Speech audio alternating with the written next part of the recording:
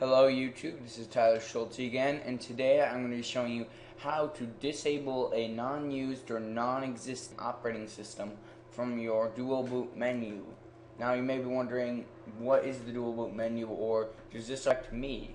Now it probably affects a very small majority of users, but who it will affect is people that have two hard drives or have gone and created two system partitions and installed an operating system on one partition, such as the C drive, and another on such as the D drive.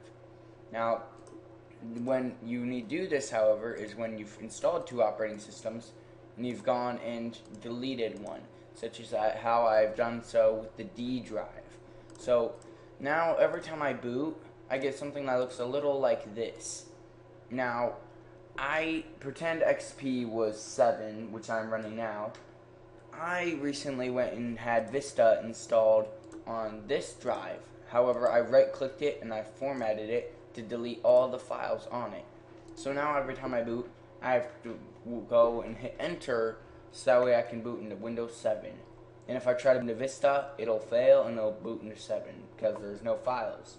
So you may be wondering, if you are one of those small majorities, how do I go and remove this so I only boot automatically from the only operating system on my computer?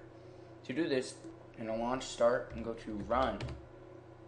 Then after you've launched run, you can excuse this window and close that one. We're going to try this all over again. Run, and we are going to, just type in msconfig. MSCONFIG and launch it. Now we're going to go over to, I believe, boot. Yes, and as you can see, here's Vista, which no longer exists, and here's Windows 7. Another thing you do also while you're here is, if you still have both operating systems, you can set one as the default, and you can also adjust the timeout for how long you have to wait before it automatically boots into one of the operating systems. So what I'm going to do real quick is go and, go and delete Microsoft Windows Vista. And of course it automatically deletes. Now, you don't have to worry about accidentally deleting your own operating system that you're running, because as you can tell, you cannot delete it because you're running it. But you might want to be careful if you have 3 or more partitions and you don't want to delete something.